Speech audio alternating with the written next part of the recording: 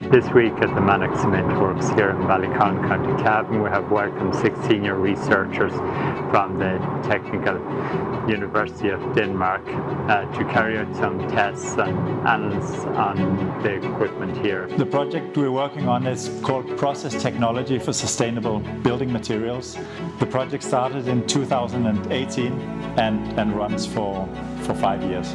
It's a collaboration project co-funded by Innovation Fund Denmark, and the 3 parties working on it are the Technical University of Denmark, FLSmidth and Rockwool.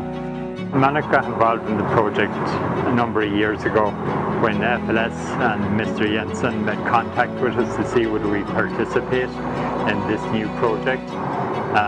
It evolved from there. They presented their research to us. We then proceeded on to desktop and carried out some tests on the plant, and ultimately we have ended up putting in the test equipment, and the research has been continuing on for the last 2 years.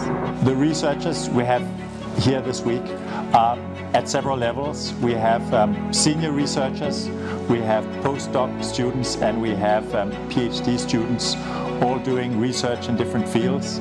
We have 3 main different fields which we're working on. So the one is on gas analysis and emissions, particularly NOx emissions, and then we have other researchers who are working on build-ups and deposit formation, on how to control that.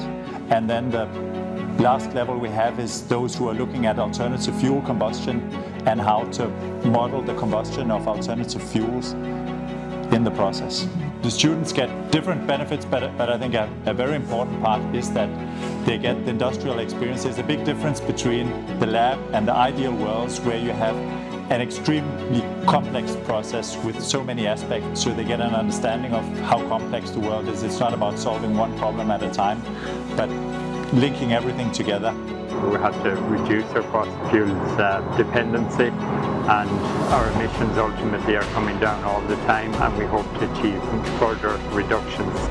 The ultimate goal is to produce sustainable building materials and to make the global cement industry more energy efficient, to reduce CO2 emissions and to better control the process emissions. Back in 2014, the plant introduced SRF.